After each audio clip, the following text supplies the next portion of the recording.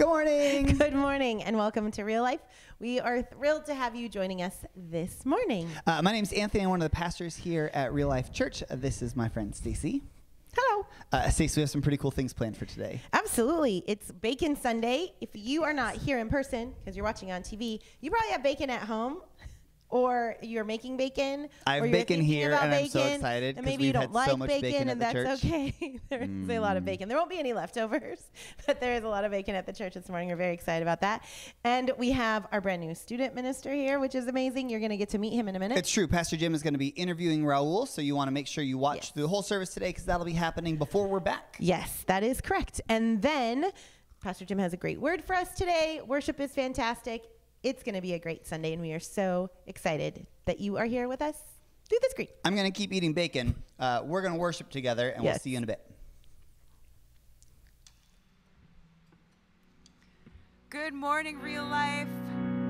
We're going to start this Sunday morning off together singing about the joy of the Lord. It is our strength. So let's sing together. I've got joy in my soul. I've got peace.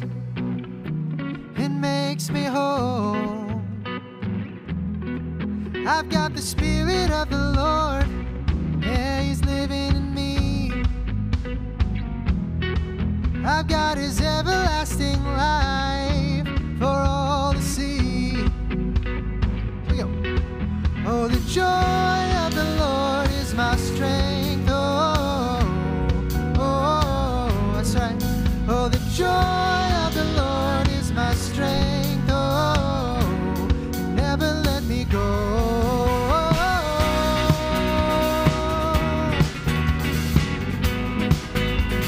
Oh, you never let me go.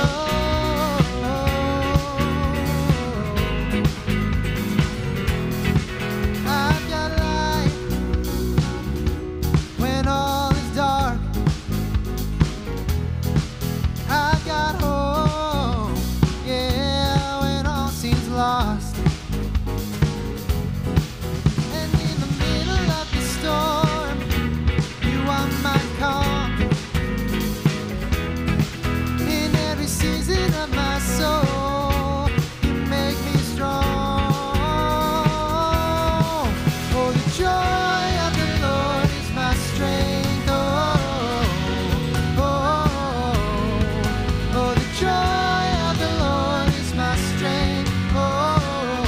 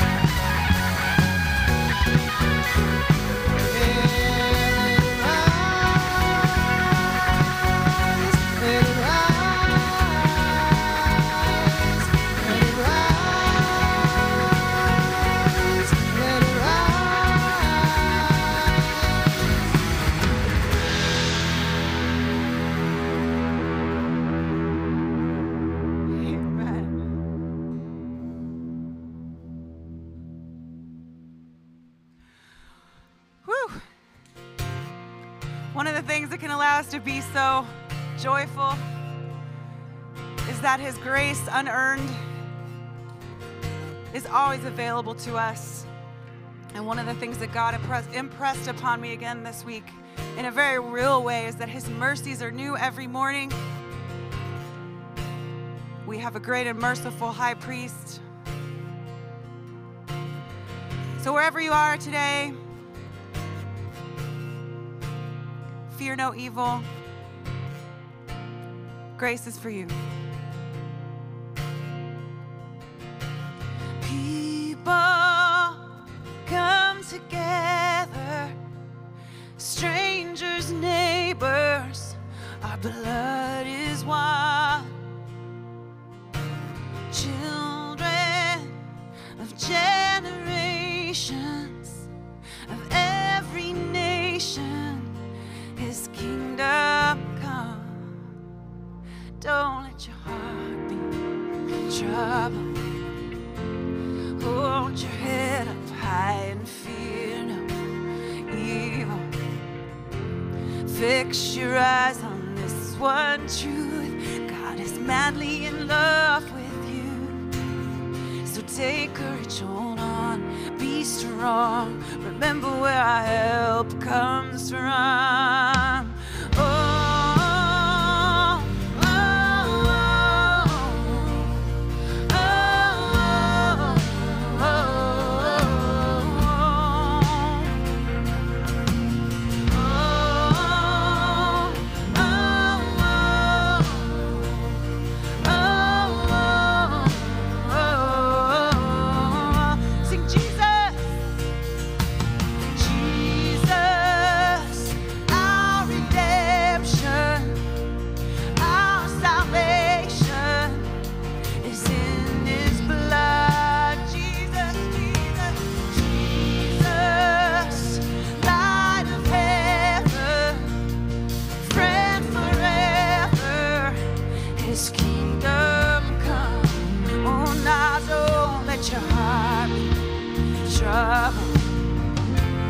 Hold your head up high and fear no evil. Fix your eyes on this one truth: God is madly in love with you. So take courage, hold on, be strong. Remember where our help comes from.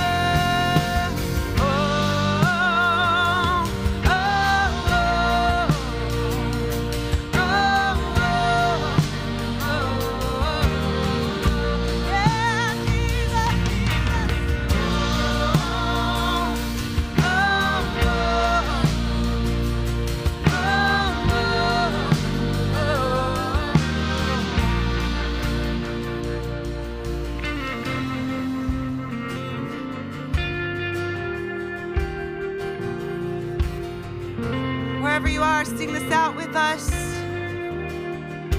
We're asking God to open the heavens, pour out His blessings as we pour out our praise. Sing together, swing wide. Swing wide, all you heavens, let the praise go up as the walls come down. All creation, everything with breath, repeat the sound. All His children, clean hands, pure hearts, good grace, good God. His name is Jesus. Swing wide, all you heavens, let the praise go up as the walls come down. All creation, everything with breath, repeat the sound. All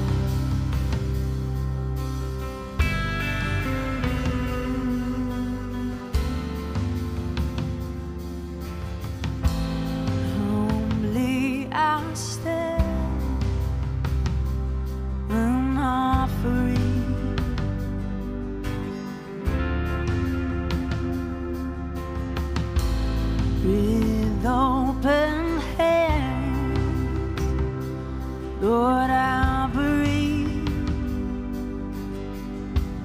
everything and nothing less.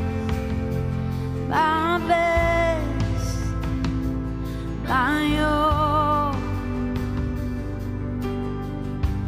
You deserve my every breath, my life, my song.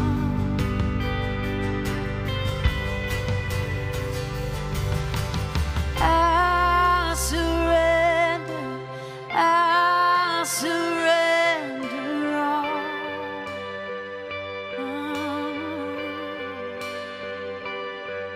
Yes, I surrender all. I surrender all.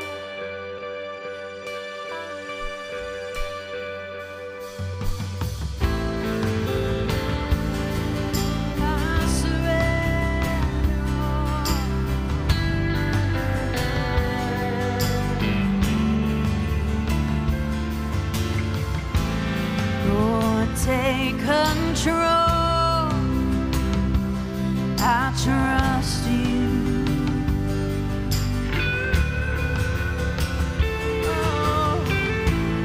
I'm letting go to give you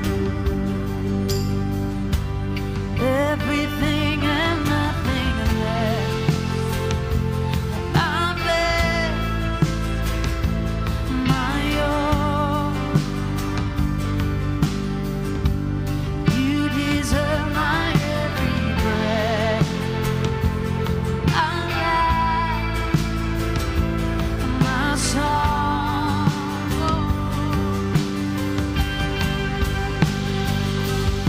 Yes, I surrender all. Sing it out. Yes, I surrender all. I surrender all.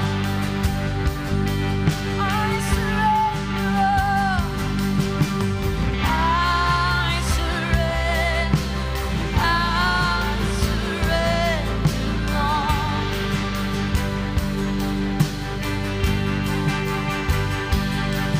Yes, I surrender all.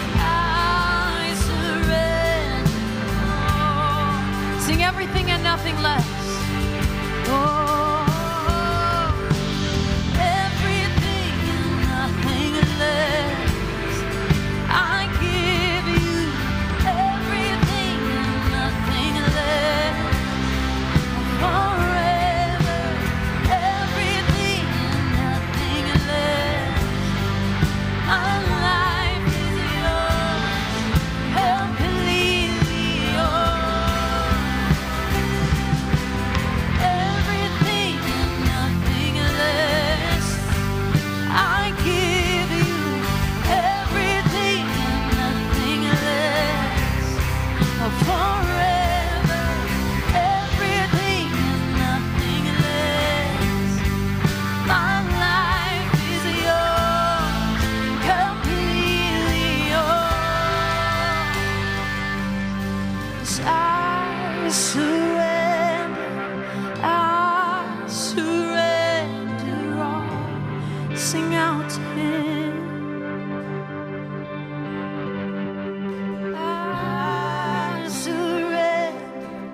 I surrender all.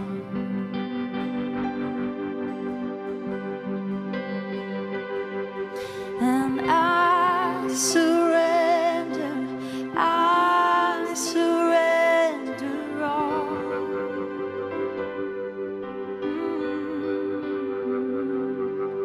Yes, I surrender all.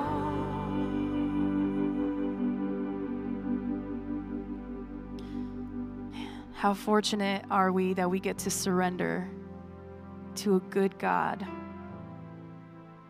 We get to surrender to a loving Father. A Father that's always gracious and always waiting on us. Thank you, God. I pray that he fills our hearts today. Well, hello, Real Life Church. It's Pastor Jim, and I've got somebody to introduce you today. As you know, we've been looking forward to the arrival of our new student ministry director, Raul Herrera, and he's sitting right there. So this is Raul. Hey, what's up, guys? Glad you're here. I'm super thankful that I finally made it out to California. And you are from? I am from Michigan, the Detroit area to be more specific, but Michigan's where I'm from. So very far away, very cold and wet right now. And I was there the first minute Raul ever set eyes on the ocean. Yeah. Not just the Pacific Ocean, ocean period, Ocean right? That in was the first general, time. yeah, it was my first time It was coming out. amazing. It was amazing. It was like a kid in the candy store. He was like, how is it? I'm like, I just need a moment to take this in right now. I've never seen this before in my entire life. It was beautiful. So let's start with the priorities. Let's start with the most important things. What's your favorite place to eat out? Ooh, Chick-fil-A. You're a winner. You're in the right place. Chick-fil-A. Only because it's holy food. That's the only reason why. That's a good point. It's already sanctified. That's right. Yes. Between bacon and Chick-fil-A, yeah, we win. Yeah. Okay, and tell us a little bit about what you're looking forward to in terms of youth ministry, because you're going to be spending time with a lot of middle schoolers and high schoolers. Yeah. So one of the main reasons I wanted to come to California was it's always nice. And so doing youth ministry in Michigan, I had to plan around the 2, maybe 1.5 months we had available to be outside. But one thing about California is I can be outside. We can be outside pretty much year-round, right? Yeah. Unless it rains I keep hearing it rains like once or twice a year. Occasionally it's a little smoky. Just occasionally. Sometimes it gets a little smoky. I flew in, couldn't see. You know, like how people fly into California and they take like the selfie Instagram out the window. I couldn't do that, unfortunately, so I have to travel again just so I can take the picture. But yeah, one of the reasons I'm super pumped to be here is I can be outside and we can do fun activities year-round. And that's so new and foreign to me. So that's one of the main reasons I'm super excited to be out and meet new people, have events, around the area, not just here, but around the area, so we can like outreach to the surrounding communities because you can, and it's nice if it's not smoky. Right. That happens on occasion. Sometimes. Okay. So it'd be good for folks to check in with Raul. He'll be in the parking lots on Sunday morning at 9 a.m. at our Sunday morning worship. And we'll be getting rolling with some student events and activities very soon. So make sure you keep those on your calendar. And it's always perfectly acceptable to swing by the office and bring Chick-fil-A to Raul and whoever happens to be sitting there. Whoever else is there, that's fine too. Just saying. I will not complain. I look forward to meeting you guys. So right now it's virtual. I'm sure there's a way we can contact. Somehow we'll get a hold of you guys. There'll be some kind of information for that. But yes, I'll be in this parking lot this Sunday. So today, technically. Yes, today, right now, as we speak, I'm in the parking lot somewhere hanging out with people. So I'd love to meet you face to face, put a name to a face to a name. But I look forward to meeting everyone and connecting with you and your students. There you go. Glad you're here. Thanks. I'm looking forward to it. All right. Let's continue with worship. Why don't you go add bacon in your mouth? Okay, so welcome back. We are so excited Raul is here in California on staff with us, absolutely. But we are so thrilled for our students to have a student minister here who is ready to lead our volunteers, partner with families to care for and raise up the next generation of people following Jesus. That's you students. And so if you are in 7th up through 12th grade or older, you can go to reallife.la/students. Make sure we have your current contact information so that as we have updates for all of the things that we're going to socially distance and responsibly host for students in the next couple weeks, Raul would love to get to meet you too. So let's go ahead and make sure that we have your correct information. And then, speaking of students, a little bit younger, if you have people that live in your house that are 0 up through 6th grade, go to reallife.la/kids. We have our weekly Bible story, family content, all kinds of things there for you in addition to our amazing Real Life Wednesdays. If you've not yet had a chance to sign up, you still can. We have a couple spots left for September. October is on sale and will sell out quickly because that's what happened with September. We have limited spots so that we can keep everybody safe. We have our super amazing new table dividers that let us be closer than we could be if they weren't there because there's a piece of plastic, but we can still see each other's faces. It's awesome. So we had those this week. So thank you, church, for how generous you've been in this season. I'm not sure if I can keep using the words, but that's okay. So reallife.la/kids for our weekly content, as well as the link to sign up for Real Life Wednesdays. I'm glad you covered all of that because it let me eat more bacon. Today is like my favorite day. This is so good. Gracious, Another thing that's happening today when the service ends, Yes. we're going to be hosting a virtual prayer room. So if it's been a while since you've had somebody pray over you, or if you have something going on in your world that you'd just love to someone pray with you through, we'll have some friends. The link will be in the comments section. And if you just click on that at the end of the service, you'll be able to jump into a virtual prayer room. We actually have people from our prayer team who will be there to then break out to have some more personal conversations. If you're like, I'd like to say something but not have 30 people listen in, we get it. And so we have that for you at the end of today's service. Part of why we're in this room is this is sometimes a prayer room. It's sometimes a youth room. Lately, it has been a room where we're doing our after-school program on Wednesdays, which is great. We like this room a lot. Great. So thank you, church, for how you've leaned in this season. You've partnered with us to take groceries to families, to pick up medicine for people. You have generously stepped into giving in a way that is so extraordinary. Some of you have lost your jobs or have had your paychecks diminished, and or you don't know what your income is going to look like in the next few months because of the season we've been in, and yet you have sacrificially given so that we could host events here that equip and empower the next generation, that help families to win. We are so excited about Wednesdays because it's an opportunity for students and leaders to serve with kids, but also it's this incredible chance for parents to catch their breath again. You don't actually have to know all the answers to math because our amazing leaders help with that. And kids just get to be here, get to kind of be regular kids again, playing games in a safe way, and also sharing a meal together again in a safe way. So thank you, church, for making that happen. We have just over 20 kids here every week, and you are a big part of that. So thank you. If you want to step into supporting the mission and ministry of the church, it's really easy to do. There's a link in the comments section, reallife.la/give, or on a cell phone, because if you're at a computer and you're like watching service, you can't also type at the same time. If you just send a text message that says RLLA give to 77977, we will take it from there. Stace, I think Pastor Jim is about to go. I have more bacon to eat, and we will see you after the message. Hello, Real Life Church. It's Pastor Jim. It's good to be with you again. This weekend, we celebrate the fact that our new student ministry director, Raul Herrera, has joined us and will be here on Sunday morning in our parking lot worship. We're so thankful that God has called him to our church. And so in honor of his appearance and in honor of all things good, we're going to have another Bacon Fest in the parking lot Sunday morning. If you're joining us at 10 a.m. Sunday online, I hope you have bacon in your house so that we're celebrating good baconness everywhere in the world. Our church is especially prone to bacon. I don't know why. It's just happened that way. We actually have been doing this for a while now, and on special occasions, we just pull out the grills and we make bacon, as all good and decent people should. So anyway, I hope you are enjoying bacon wherever you are today, and God bless your celebrations along with us. If you don't run into Raul on Sunday morning, make sure you send him a note or swing by and say hello to him. He'd love to get to know you, and so make sure you connect with him in the weeks to come. Let's take a minute and pray today. Father, I do thank you that you love us, and I thank you that you call us to new life and new ministry. You call us to new adventures, and I pray that your Spirit would move in our hearts today. Teach us to celebrate the freedom that you have given us. Teach us to use it well. And may the words of my mouth and the meditations of all of our hearts be pleasing in your sight. Lord, our strength and our Redeemer. Amen. Well, I was thinking some deep thoughts about bacon this last week. I'm sort of a bacon evangelist, if you don't already know that. Have you accepted bacon into your heart? Because that's directly where it goes, right through the arteries, congealing along the way, right into your heart. So I have a spiritual relationship with bacon. I just do. Our church has actually done a number of bacon fests through the year, Sundays where we just pull out the grills and make lots and lots of bacon and invite the neighborhood.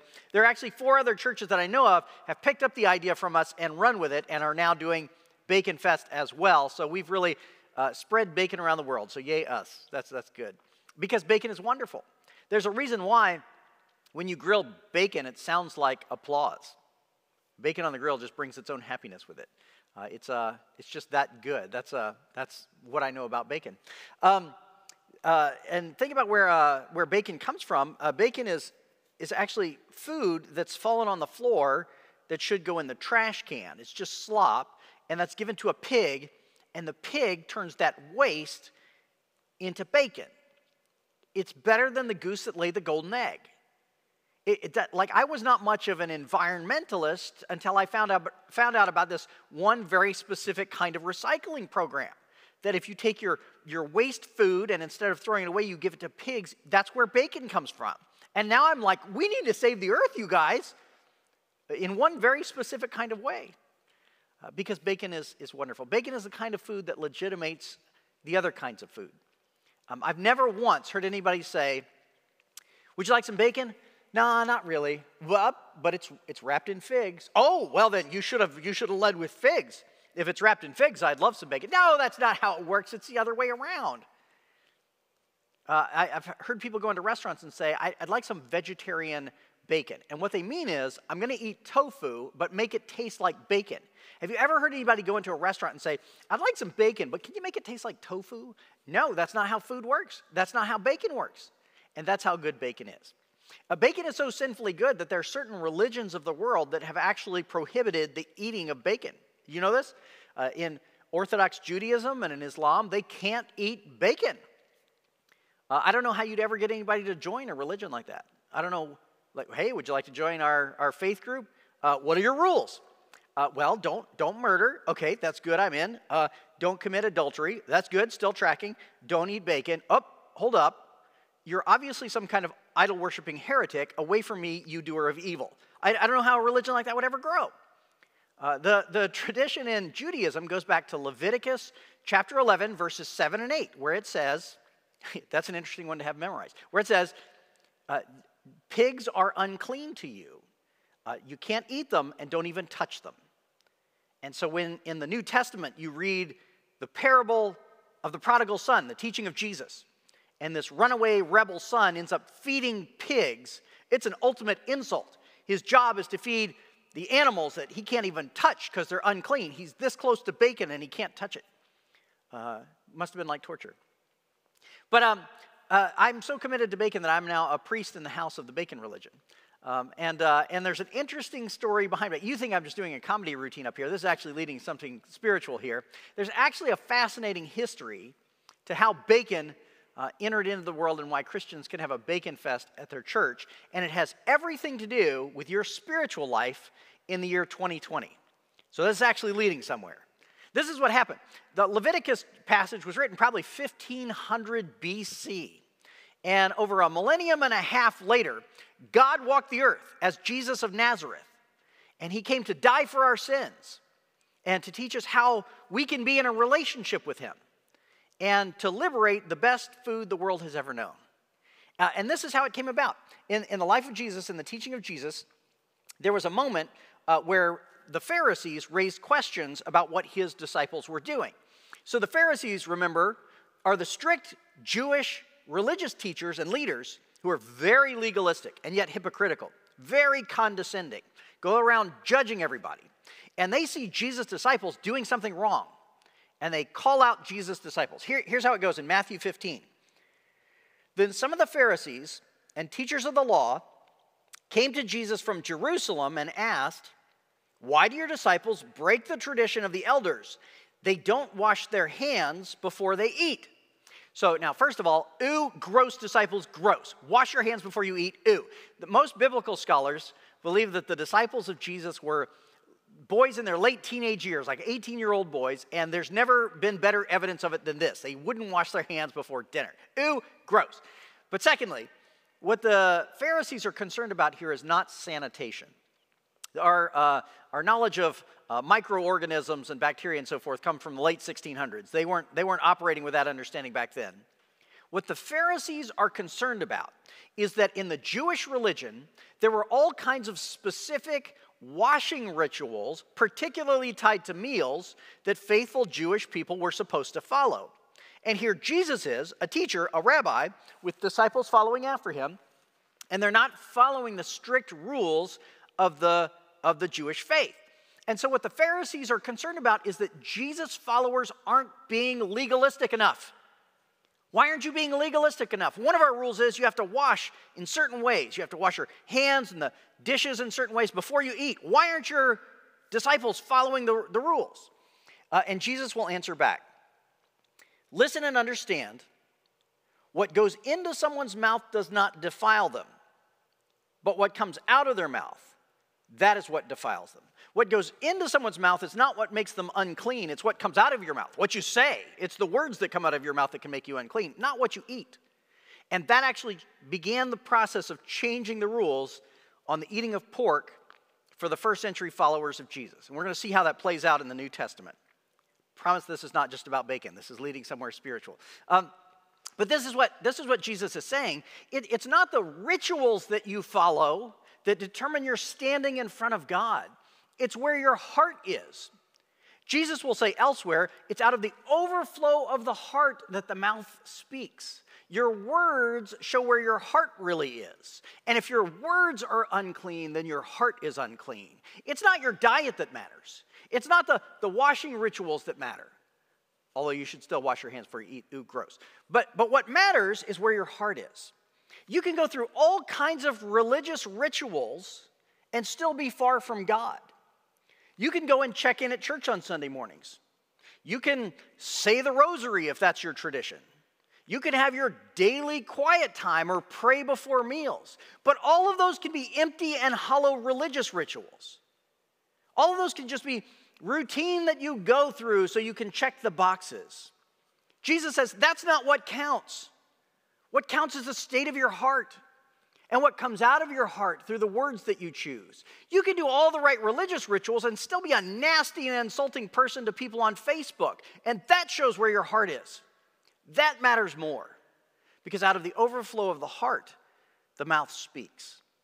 What matters is that your heart is committed to and faithful to Jesus, not that you're doing all the right religious rituals and checking the boxes. Okay, so that lays the groundwork for what's then going to come later on in the New Testament. And here was a hot religious debate in the first century world. So when I tell you about this, you're going to think, well, that's irrelevant to me. That's not going on in my world. But actually, things that are going on in 2020 are very similar to something that was going on in the first century world. So let me set up the first century context first, and then I'll show you how that plays out in 2020. In the first century world, in the Greco-Roman world, there were all kinds of religions and all kinds of gods. They believed in Zeus and Hera and Aphrodite and Artemis and all the different gods. And one of the ways that they practiced worship in this polytheistic culture was that they would go to the temples of these various gods and they would offer meat from their animals on their farm to the gods. And the temple could then cook that meat and sell it in the marketplace. And so that's how the temple got a source of income. They'd cook the offerings brought to Zeus from the Greeks and the Romans. Now, if you went and bought meat at the temple of Zeus, it signified that you believed in Zeus, that you worshiped Zeus. And if your neighbors from down the street saw you going to buy meat at the Zeus temple, they would think, oh, well, that person is a worshiper of Zeus. So as people started to become Christians, this then became a question, wait a minute, can I still go and buy meat at a temple of a foreign god, or is that betraying Jesus? Will people think I don't worship Jesus because I'm eating meat offered to an idol? Or am I allowed to eat it? Jesus said it's not what goes into the mouth that makes you unclean, it's what comes out of your mouth. So if I'm faithful to Jesus, what difference does it make if I go and eat Zeus's bacon? And this, see, I told you it was going to be relevant. So this was really a debate in the first century, and it comes up multiple times in the New Testament. Can followers of Jesus do something that is not immoral if it will offend someone who thinks it is immoral? In other words, Jesus has made me free. But what shall I do with my freedom? Can I exercise my freedoms in ways that will lead other people astray? If somebody would be turned off to Jesus because they saw me exercising my freedom in a certain way, what do I do with that? Do I just go ahead and do whatever I want? Do I beat on my chest and say, you can take my BLT if you pry it from my cold, dead hand? Or do I just give in to the legalists and do whatever the rules say? Well, the Apostle Paul is going to write specifically into that issue. And as much as you might not care about meat offered to idols in first century Judaism, it has everything to do with what we do with our freedom and the love that we are called to. Because we are absolutely free from the law, but we are not free from love. Here's what Paul writes in 1 Corinthians chapter 8. So then, about eating food sacrificed to idols. We know that an idol is nothing at all in the world, and that there is no God but one. So in other words, Zeus isn't even really a thing. Who cares? For even if there are so-called gods, whether in heaven or on earth, as indeed there are many quote-unquote gods and many lords, meaning they're polytheistic, yet for us there is but one God, the Father, from whom all things came and for whom we live. And there is but one Lord, Jesus Christ, through whom all things came and through whom we live. But not everyone possesses this knowledge. Some people are still so accustomed to idols that when they eat sacrificial food, they think of it as having been sacrificed to a god.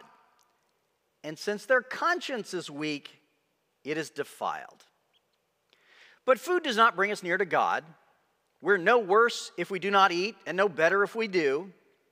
Be careful, however, that the exercise of your rights does not become a stumbling block to the weak.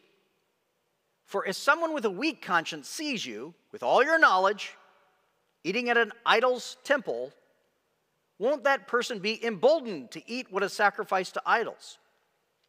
So this weak brother or sister for whom Christ died is destroyed by your knowledge.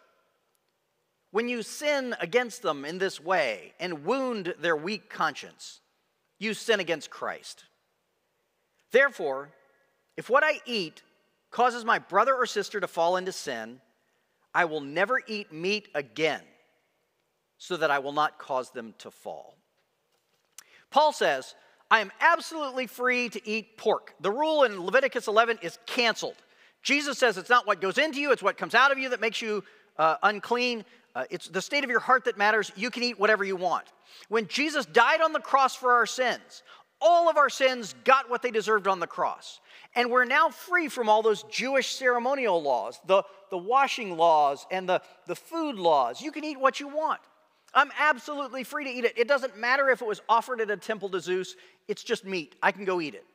But if by doing that, I cause someone else to turn away from Jesus or to do something that violates their own conscience, I should absolutely not do it.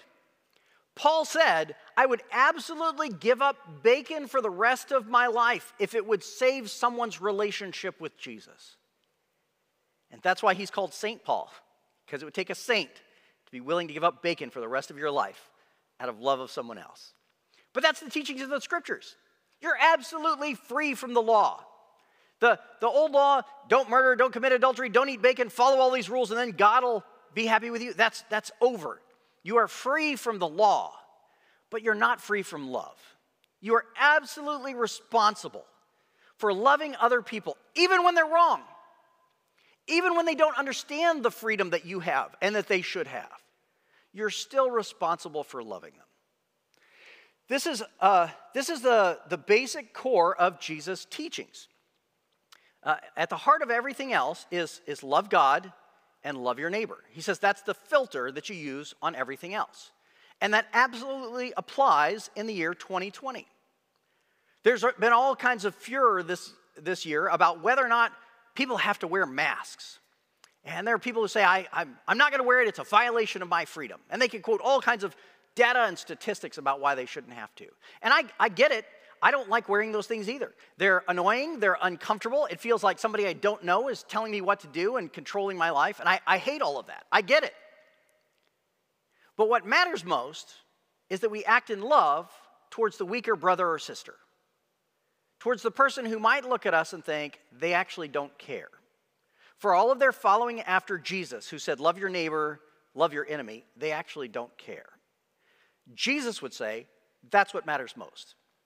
What matters most is that people perceive, first of all, how much you love them. We're set free from the law, but we're set free to love, not just to do whatever we want. This is the filter that Jesus will use in all things. Jesus is asked in Matthew 22, what are the most important commandments? And he says, love God with all your heart, soul, mind, and strength. and love your neighbor as yourself. And that then becomes the filter for everything else.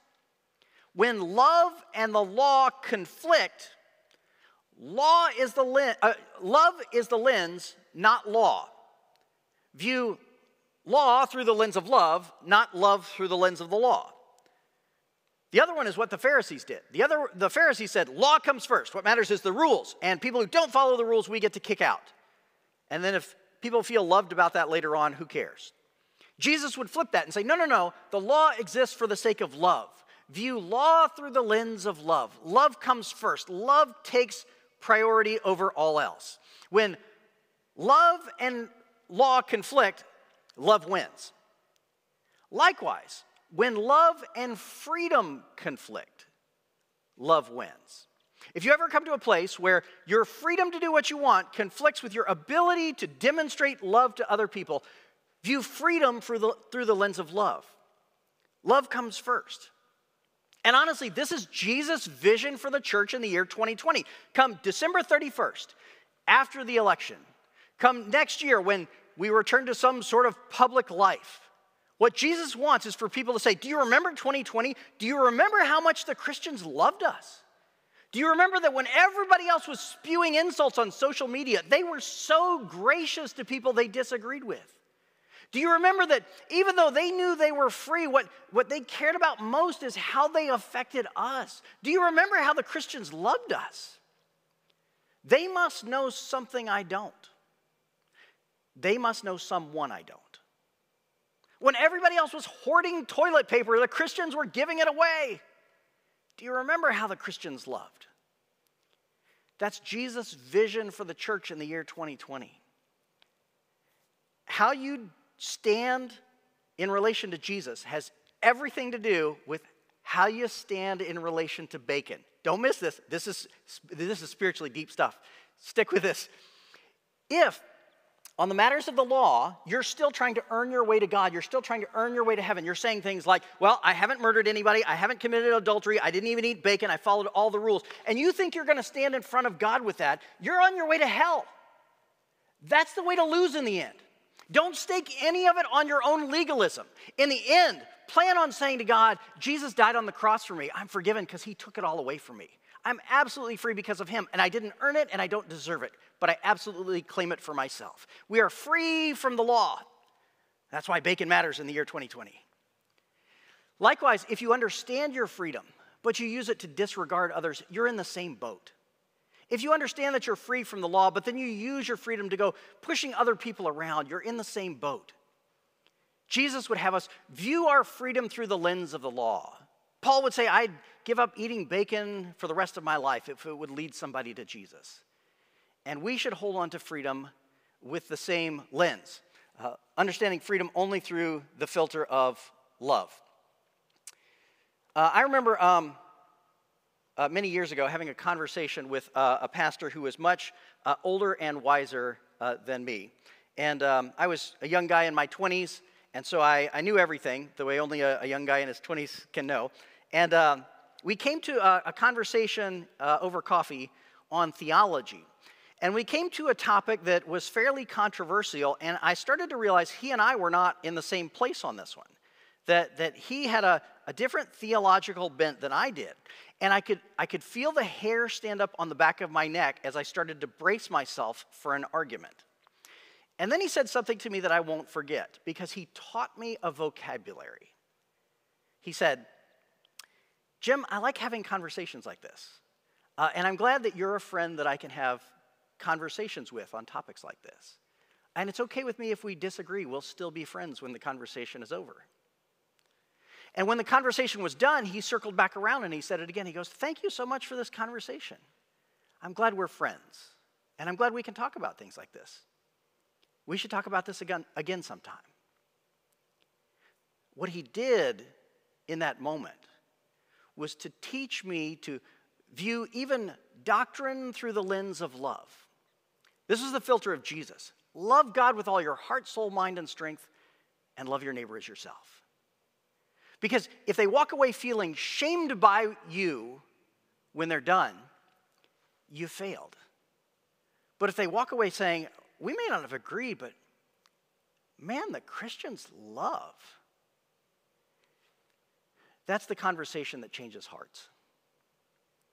And wouldn't it be great if by the end of 2020, all over the place, there were hearts that had changed, and people who were worshiping Jesus for the first time because of the way we loved. That's Jesus' vision for the church. Let's pray. Father, I thank you that you love us, and I thank you that in your love you set us free from the law and all the weight of our brokenness and our sin. I thank you that you set us free to love, and that you teach us to curb our freedom in the name of love, so that love comes first and love wins. Teach us to love lost people in your name. Teach us to be gracious in considering their anxieties and fears, their weaknesses and their needs. Teach us to place others before ourselves as you placed us before yourself when you went to the cross. As we do so, as we love, may the world see Jesus and not us. It's in his name that we pray. Amen. God bless you. Happy eating this morning. I'll see you again soon. So what an incredible opportunity we have. We can be known as people who loved so much through 2020 that people were drawn into relationship with Jesus. What an amazing idea that can actually be lived out by you and the people that you know. It's not going to be easy, but friends, you are not alone. We are here for you and cheering for you. We could also be known, for bacon. That's totally... I love that we follow a God who gives us freedom, and the kind of freedom that leads us towards bacon. Oh my goodness. It's been a good Sunday, Stace. Absolutely. So don't forget, if you're still hanging out with us and you are ready for prayer, we're going to have that link ready for you in just a moment. Yeah, I think they can actually jump in now. So you're not hurting our feelings. If you leave right now because you're clicking on the thing, we're only going to talk for a few more seconds. So you can actually go there now. Yes. Friends are waiting for you in the prayer room. It's true. But if you're watching this message post September 20th, the prayer room won't be live. It is live today, the 20th at 11 a.m. That's right. So if you're watching this later and you're like, I need prayer, did I miss my chance? You absolutely did not miss your chance. Send us an email, info@reallife.la, because maybe a friend of yours shared this message with you. Hint, hint, if you liked today, you can like it. You can share today's message for somebody that just needs a reminder that God is for them, that he is absolutely present and at work in this season. We love you, church. We can hardly wait to see you next time. We might not have bacon next week, but we will be here. I'm going to eat it all. There will be no bacon left praying over. For you. We are cheering for you. We are so honored to have spent this time with you. We will see you soon.